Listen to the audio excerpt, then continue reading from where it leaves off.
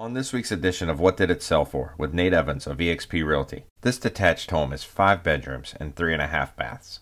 It also has a 1-car garage. It totals 2,740 square feet on 3 levels. It was originally listed for $599,000. It received an off-market sight unseen offer and closed for $616,000. This 3-bedroom, 2 full, 2 half bath, in-unit townhome is over 2,200 square feet total. It was originally listed for $449,900 and also sold with a sight unseen offer and closed for $486,000.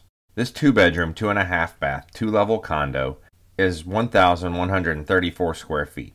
It was originally listed for $301,500, was on the market for 5 days, and sold for $304,000. Once again, this is Nate Evans of eXp Realty.